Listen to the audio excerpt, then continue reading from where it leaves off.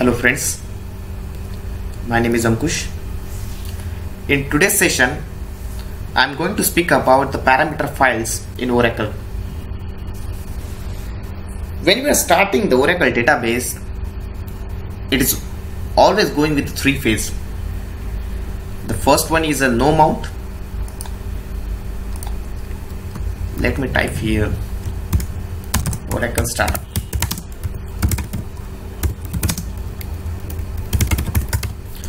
So initially it will go with the no mount, then it will go to the mount stage, and at last it will open the database. When the database is starting with the no mount stage, it will always search for the parameter file.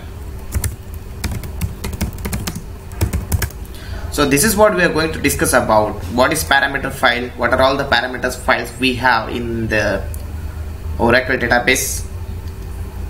What is the use of parameter file? Oracle database is coming with the 2 parameter files. The first one we called it as a Pfile, and second one we called it as SPFile. Now the question is, why we have Pfile and SPFile? Why we don't have the only Pfile? Pfile is a human readable, because when we are starting the database and I want to do some kind of the changes manually, then we can do it Pfile. Now I want to make some changes by using the SQL query like alta system or alta session. By using this SQL query, then you can do it by using the SPFile. Now the thing is, SPFile is in the binary format. When we are starting the database, by default Oracle will try to find out the SPFile. If the SPFile is not available, then it will go for the Pfile, right? So what Pfile and SPFile contain? Both are the same thing, only the difference is Pfile is a human readable and SPFile is a binary format. But Oracle recommend to use the SPFile always. As I said earlier, if the SPFile is not available, then it will try to search for the Pfile. What this Pfile and SPFile contain? Pfile and SPFile, we called it as a combination, we called it as a parameter file, which contain the information about the database. Information like what is the database name, what is the instance name, what is the location of control file. We are always talking about the memory structure like SJ. This information like memory parameters, character set like NLS character set. We are using the languages. All this information will be recorded to the parameter files. So let me go in a practical way. I have this 12C database with me.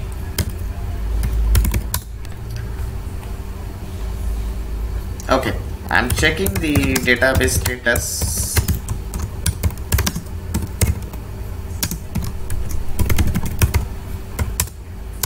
Okay, here you can see the database name is NCDB and currently it is up and running. Now I want to check whether it is using the parameter file like Pfile it is using or SPFile.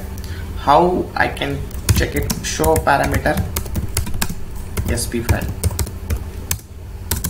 So if you are getting any result with the SPFile, it means to say it is using the SPFile. You will also get the location of the SPFile where it is eApp Oracle product. This is a version. So basically, if I'm telling you on a top level, you will find the SPFile location as your Oracle home. If you are using the Windows platform, then you will find it as Oracle home / database, and then the path of the file name, SPFile name. Select this is my Oracle home and then database. But if you are using the Unix platform or Linux platform, then you will get the location of SP file will be Oracle home/dbs. You will not find the database directory over there, you will find the dbs.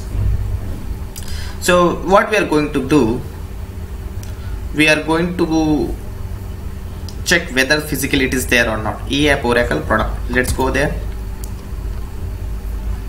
eApp Oracle product,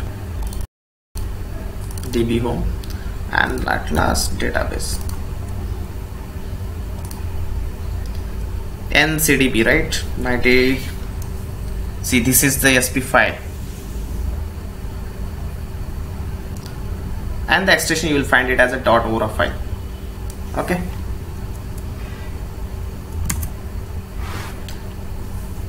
Now if I am checking like show parameter db underscore name. Okay, here is some typo.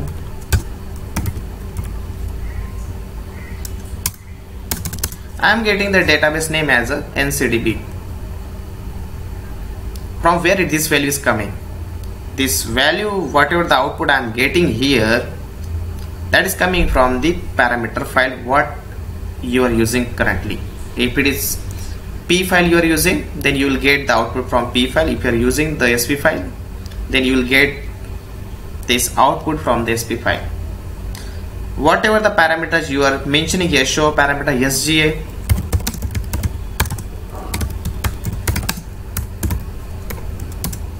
these values are also coming from the parameter file.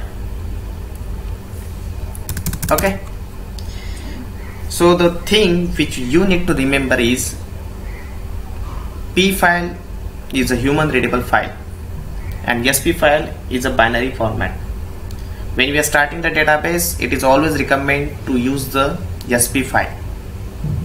You can also create the P file from SP file and SP file to P file. That I am going to discuss in another video, how to create it along with the scope as well.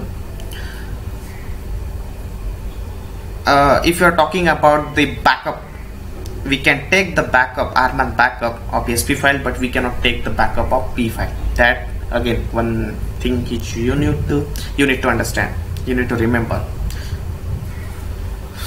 Okay, so if you have any queries, you can write mail to me. Thank you so much. See you with the next video. Bye bye.